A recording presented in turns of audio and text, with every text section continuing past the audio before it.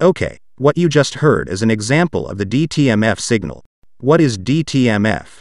Then Wikipedia answers. Dual-tone multi-frequency signaling, DTMF, is a telecommunication signaling system using the voice frequency band over telephone lines between telephone equipment and other communications devices and switching centers. DTMF was first developed in the Bell system in the United States, and became known under the trademark touch tone for use in push-button telephones supplied to telephone customers, starting in 1963. The DTMF system uses a set of 8 audio frequencies transmitted in pairs to represent 16 signals, represented by the 10 digits, the letters A to D, and the symbols hash and asterisk. As the signals are audible tones in the voice frequency range, they can be transmitted through electrical repeaters and amplifiers, and over radio and microwave links, thus eliminating the need for intermediate operators on long-distance circuits. How do we make DTMF? If you want to try the easiest way, you can use software like Cool Edit Pro. Let's try. Create new wave here. Click Generate menu, then click DTMF Signals. We will try to make a signal 1, 2, 3, 4, 5. As you can see, we now have 5 DTMF signals. This is signal 1, 2, 3, 4, and 5. Now let's hear it. Again. Now we will try to create a DTMF signal with different characters. We create new wave, again.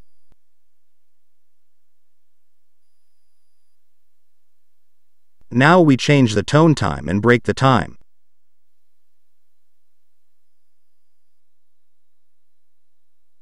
Now let's hear it. Again. We hear different 1, 2, 3, 4, 5 signals. This happens because we created DTMF with the parameters we entered earlier. Where earlier we changed the parameters for the tone time and break time. What is tone time and break time? Tone time is the duration of each tone that we make, while break time is the duration between the silence tone to the next tone. Apart from Cool Edit Pro, of course you can try creating DTMF signals with other software. And now we will try to create a DTMF signal in a slightly complicated way, namely with applications that we can customize according to needs. Now open your internet browser.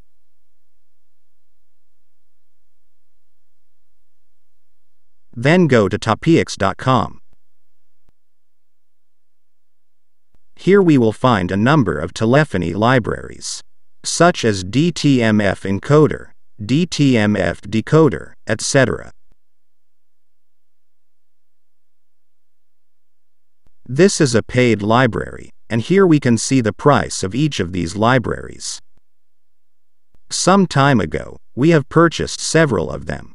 The price of this product is very proportional, accordingly. In our opinion, the price is comparable to the product. Some of the components that we buy, we use to create a number of telephone applications such as IVR system, phone logger, phone dialer, caller ID monitor, and many more. As seen here, the price of this component can be said to be very cheap, increasing its function and excellent features. Now we will download some of them, namely WaveX, Tone Encoder, and Tone Decoder.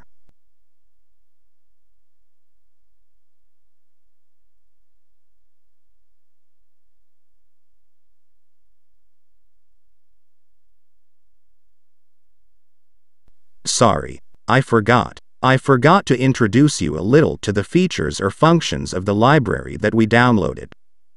This is WaveX.net.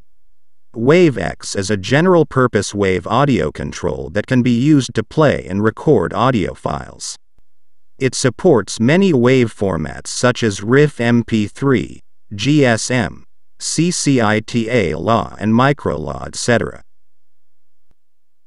And this tone encoder.net.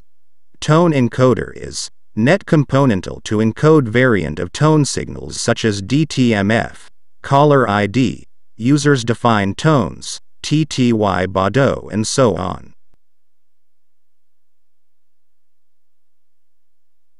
Then, this is tone decoder.net. Tone decoder is the component that for tones decoding. It can decode DTMF touch tone, 1200 bits per second FSK caller ID signal, custom tones, TTY, TDD Baudot code, and so on. After downloading these libraries, we will then try to install them.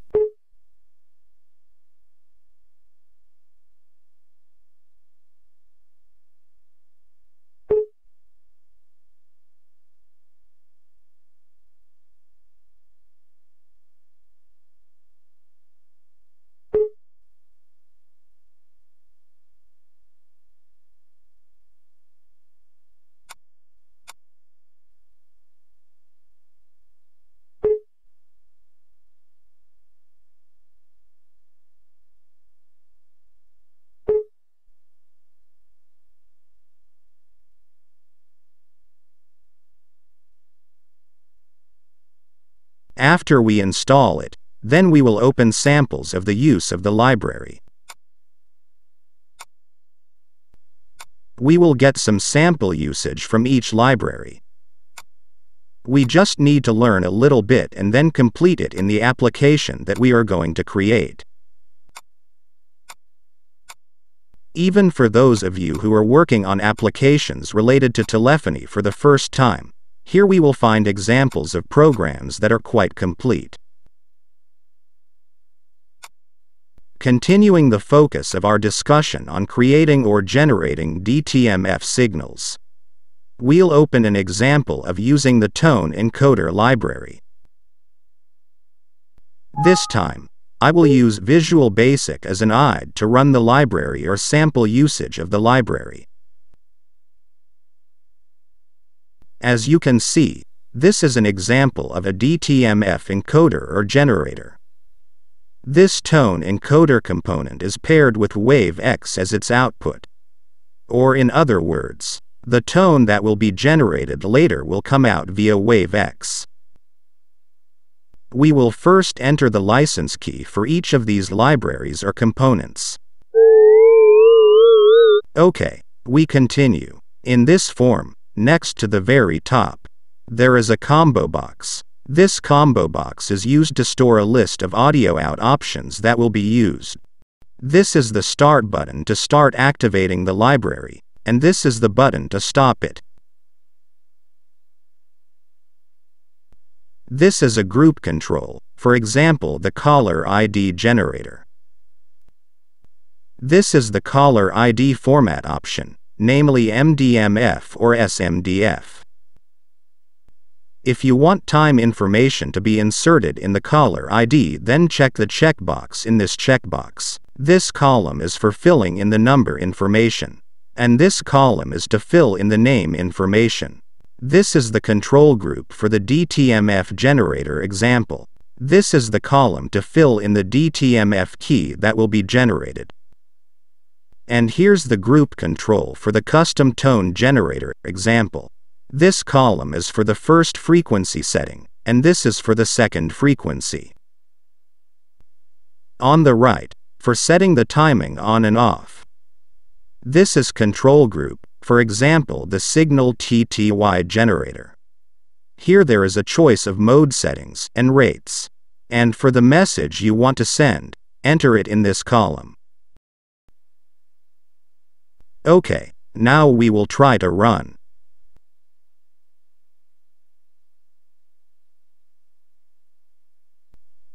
Here you have to select the output sound or signal to be generated. Then click the Start button. Let's try to generate DTMF first.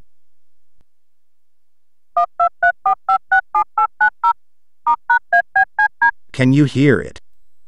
We try with another DTMF key.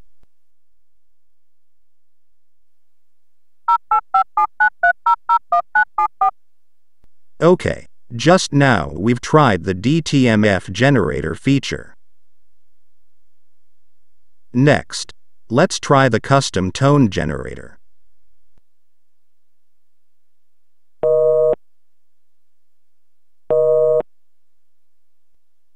We change the on-off time a little.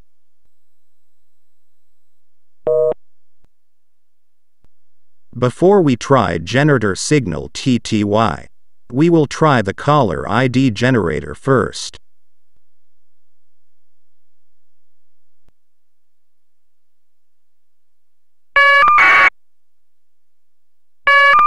Can you hear it? Now we try to insert the timing information. We try other things.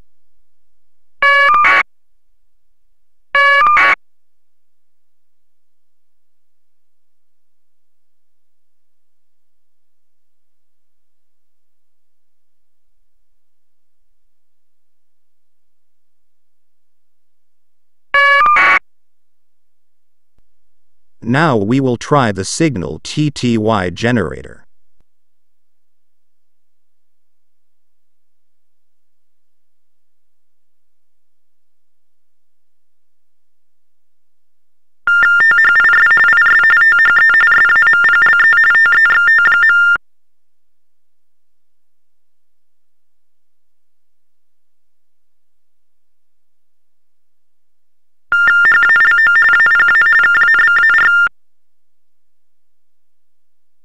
Now let's look at the code behind this sample program. We'll take a look at this part of the combo box.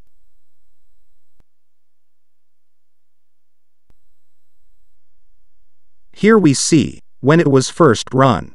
First of all, WaveX will detect the device out list on the computer, and then fill in the combo box item. If the device out can be found, that device will be directed as the WaveX component output. The WaveX component is then set to the destination or outgoing signal generated by the tone encoder library.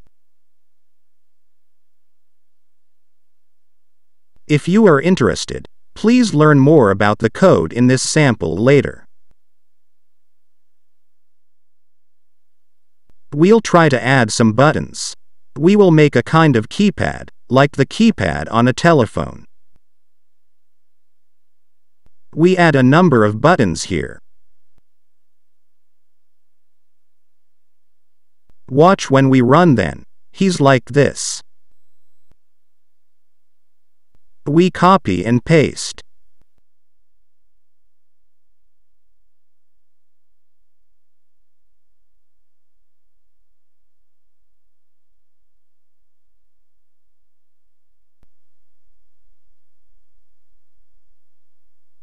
We write each key, like the keypad we are used to seeing, the numbers 0 to 9, plus the asterisk and hashtag keys. Next we write the program code. We will write a command in the form of event when the button is clicked.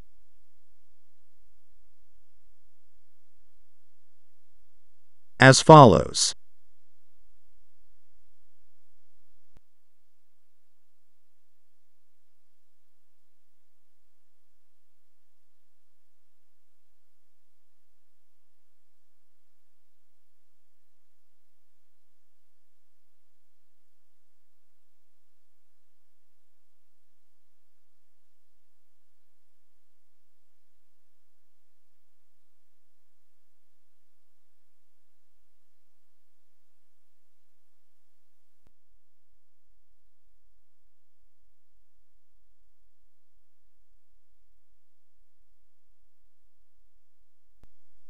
We do it for each button.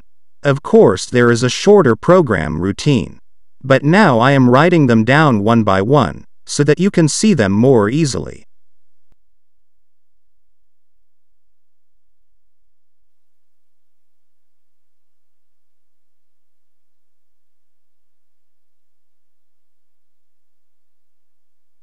Now all buttons are coded. We will try to test.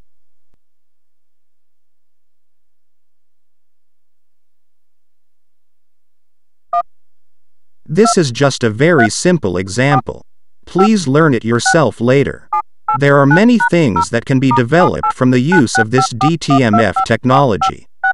Not only in the form of a telephony system like this.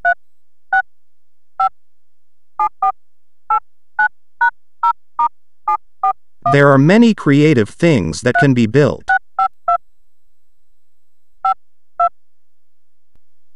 Thank you for watching this video. We are waiting for your comments. Don't forget, support us. Click the like button and share. Subscribe if you are not our subscriber yet.